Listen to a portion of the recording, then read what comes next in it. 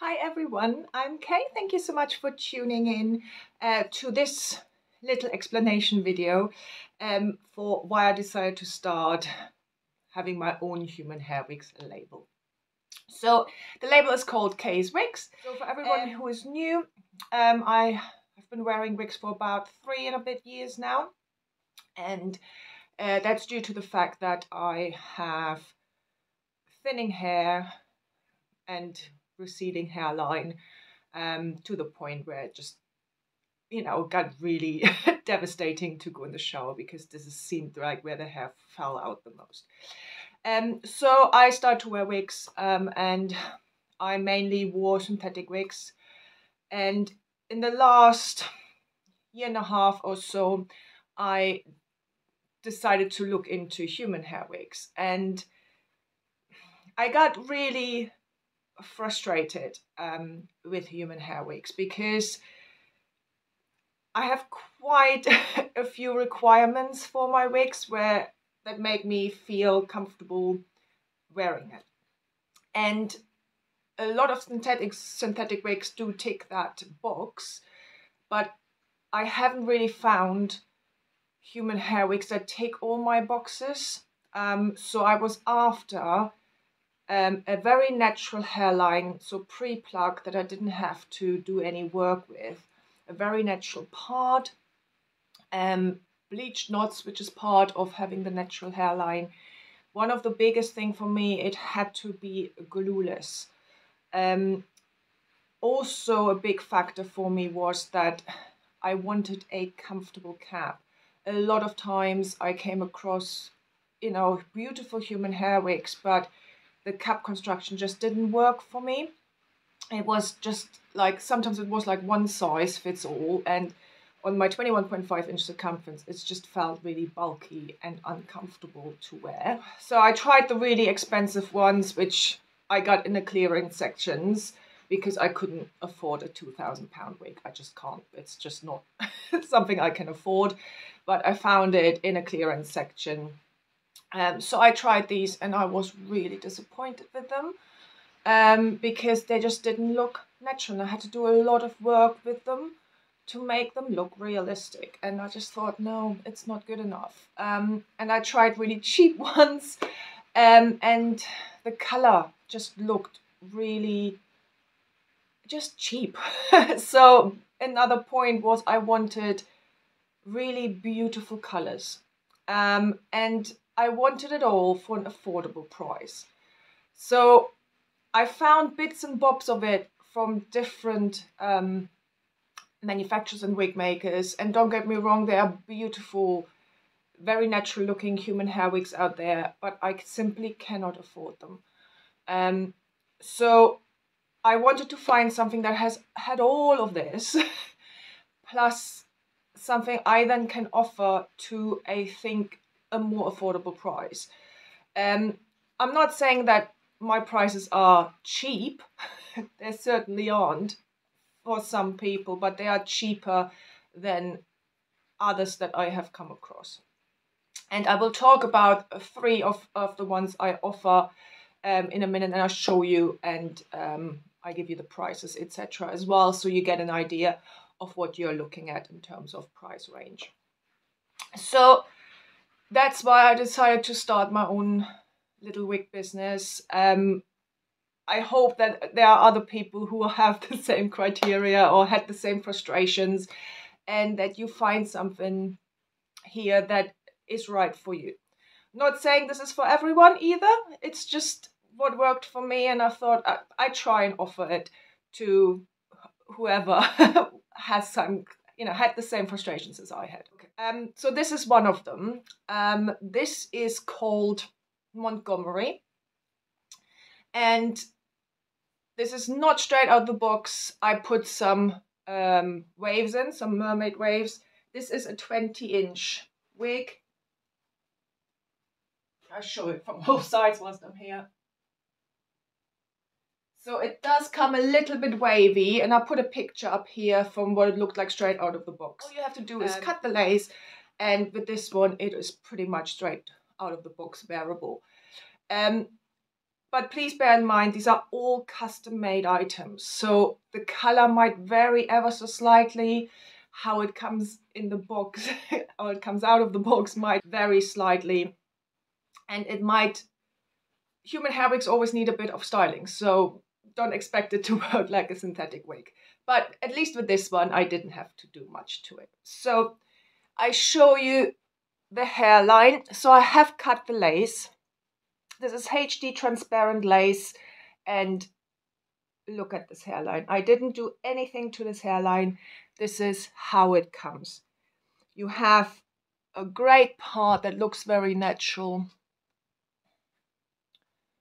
and the sides look very natural as well. You can part it at the top wherever you like, so you have that very natural scalp appearance.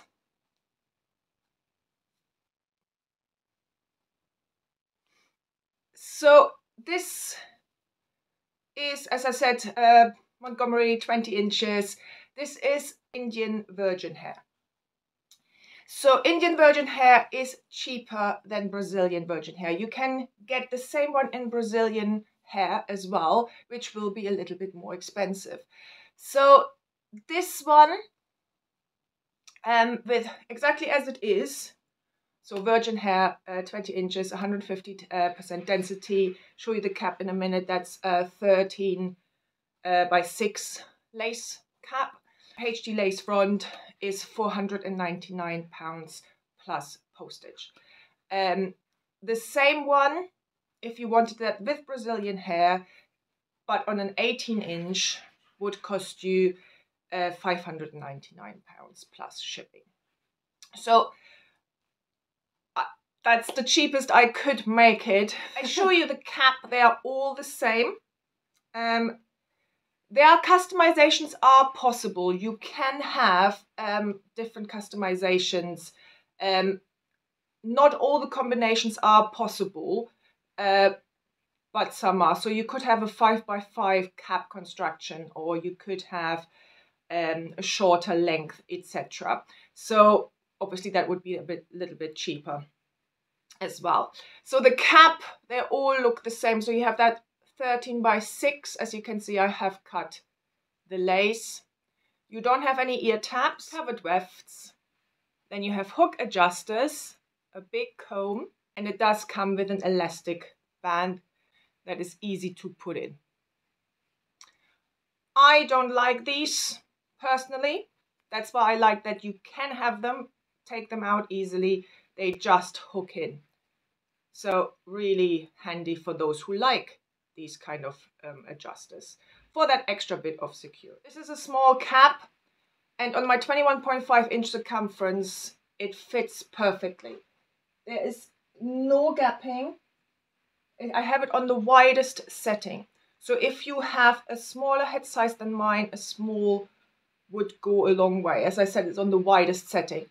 They do offer extra small caps, but again, we might have to see which particular styles they actually offer them in, but that is an option. But as I said, with the 21.5 inch circumference on the widest setting, the small cap fits amazing. I don't need to have any glue. So you can also see it has a bit of this kind of baby hair. If you don't like that, if you think this looks a bit funny, you can always pluck that out. But anyway, so here on this particular piece, I cut the lace exactly where the hairline is. So here, if you don't have bio hair and you want to have it like this, you would then need to glue this bit on. If, like me, you have bio hair, which I've done with the other ones, I cut all of this straight out. So it then left me with my own bio hair, like this, that I just need to paint. And then I don't need any glue at all. But as I said, if you want to have this kind of hairline here, for whatever reason, because if you want to tuck it, it will flip up. So you will need to have that glued down. So This is Montgomery cut, the lace cut according to the hairline. The next one, which is Diana. This is Brazilian hair, 20 inches. And I will put the price for this one on here.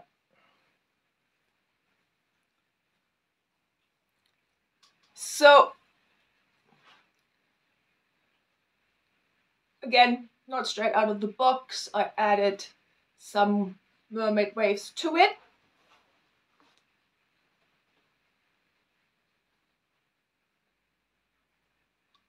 And what I've done here, as you can see, there's just a little bit of flip here because I cut the lace all the way back. So here on this one, I personally don't think I need any glue. I also wear glasses, so it keeps this down. Again, if you think you want, not this flipping up, you can just add some big tape to it if you wanted to. But if you wear it like this, I don't use any glue on this. So this is Diana. This is Brazilian hair. So if you're wondering what the difference is between Brazilian hair and Indian hair is lighter and finer in denier. So, and Brazilian hair is a little bit thicker, if you like. Brazilian hair therefore doesn't really tangle much. I found that the Indian hair is lighter, has a bit more of a European type of denier and feel to it, but it does tangle a little bit more. Not much at all, really. But that's, I think, for me, the main difference. The other difference is that Brazilian hair can be bleached to a blonde, whilst the Indian hair mainly comes in the darker colors. So it's up to you if you want Brazilian hair or if you want the Indian hair. I think Brazilian is just a little bit more luxurious. But I think lifespan wise, both are fairly equal. I think it's always about looking after your hair. I tend to use, after almost each wear, I tend to use some Moroccan oil just to put it through the hair at the end, just to give it that little bit of moisture, etc. So that's Diana. So same thing, really nice parting hairline, gorgeous.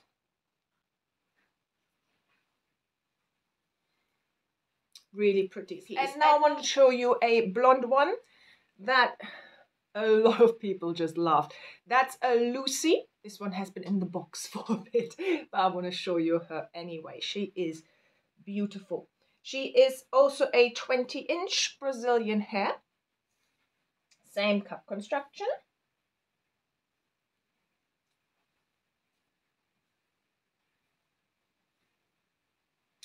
But I have cut her a little bit and put in a little bit of layers at the front. So this is a Lucy.